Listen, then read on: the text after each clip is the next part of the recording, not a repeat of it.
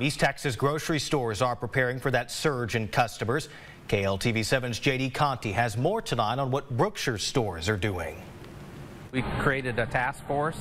We started about 3 months ago getting ready for this event. We've moved up trucks. Jerry LeClaire is Brookshires' chief merchant officer and retail leader. He says Brookshires has created a task force to prepare their stores for the April 8th total eclipse, which is expected to bring hundreds of thousands of visitors to Texas. As they expect more customers over the weekend, they are increasing their staffing in all areas.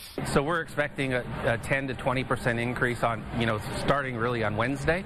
So we've upped the staffing to accommodate for that extra business. From cashiers to the service areas, overnight stocking to make sure that we're up and ready for when the customers do come in the store. They're also stocking up stores days in advance to avoid traffic backup. We moved up those stores so we won't be trying to travel on Sunday and Monday when we expect the most traffic in the area. But don't wait until the day before the eclipse to stock up. I would encourage the locals even to come in today and tomorrow before all the tourists come in Friday, Saturday, Sunday, and Monday.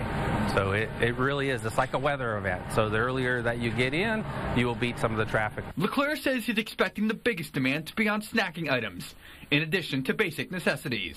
Cokes and chips and beer, and so just kind of that party event where people are grilling out. So it's really kind of like the 4th of July or a hurricane. Those are the same things that sell in a hurricane.